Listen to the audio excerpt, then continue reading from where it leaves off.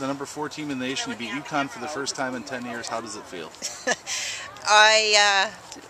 I'm speechless. It's just huge, and it's great to beat a team of that quality with the amount of talented players, and they're extremely well coached. But finally our team just believed in the process and believed in the game plan, and we threw something different at them and they executed it, and we had contributions all over the field, from our forwards working their tails off, through Katie Kelly having to play in the midfield, our whole midfield, and then Alicia and Hannah coming up with amazing saves at the end of the game. So it's fantastic. Talk about Lindsay Bowman, another contributor. She tips home Mika Black's initial shot, and really the poise of the freshmen impressed me today. They teamed up on that goal, but they were out there a good portion of the day, and I thought they really acquitted themselves well. Your thoughts? Yeah, when you're playing against the #4 team in the country, and 4 or 5 freshmen are starting the game, so they've just been fantastic. They came in fit and healthy.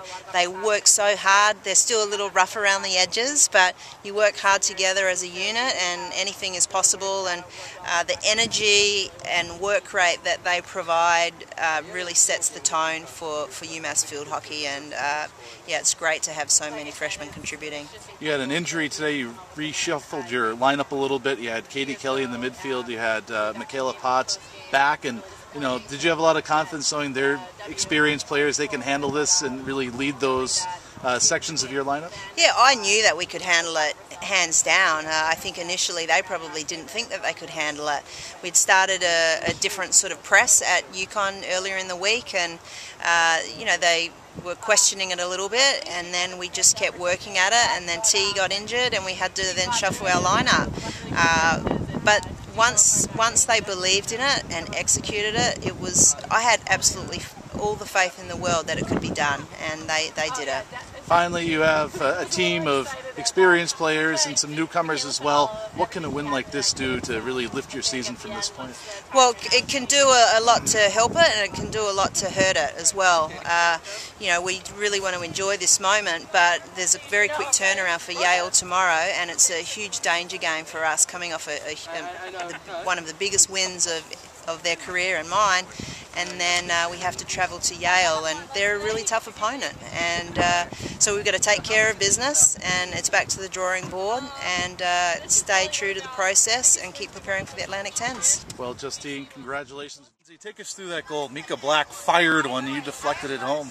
Yeah, it was actually like she said she went to reverse chip it, and it was actually weird. I just got my body in front of it, and this hit the stick, and it went over the keeper in the net. I can't explain how I felt though, like, oh my gosh. And as it turned out, it was the game-winning goal against the #4 team in the nation, against your arch rival. Your first goal of your career. Wow. I know. It's funny because Katie's my big sister, and as you know, she's like a crucial player and key component to like the UMass team.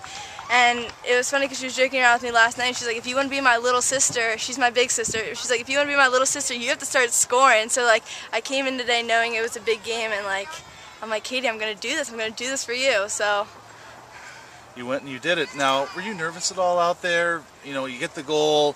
The clock probably felt like it was running in slow motion at various points of the game in the second half. Were you nervous, or were you just so focused on trying to get the game taken care of? There's probably it's a big game, so there's obviously like a bunch of nerves going, but it was more of like focusing in the moment, like playing in the moment. And finally, there's been a lot of freshmen that have seen action, you yourself included. How's the adjustment period been up to this point? And then, obviously this certainly helps things, getting a game-winning goal against the #4 team in the nation. I know. Well, this is definitely a confidence booster. I mean, college ball is a lot more strategic than high school. So, I mean, like we've been working on the press and outletting and a whole bunch of things like that at practice, but this is definitely a confidence booster now. Lindsay, congratulations.